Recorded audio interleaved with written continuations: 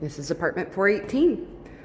418 is one of the largest studios located at Sanctuary Apartments and starts off in your front entry with your full-size washer dryer.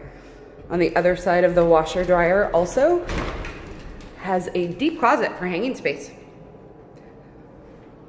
Looking into the main space, you've got your bathroom located right off your entry with tons of cabinet space, drawer storage, quartz countertops, as well as your bath and shower combo, toilet and space for towels.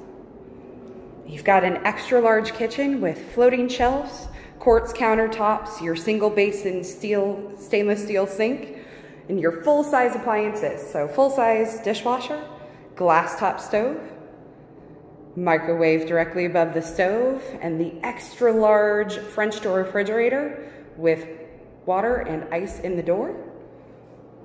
And your main space points out to the south with some pretty awesome views of the Willamette and the courtyard below.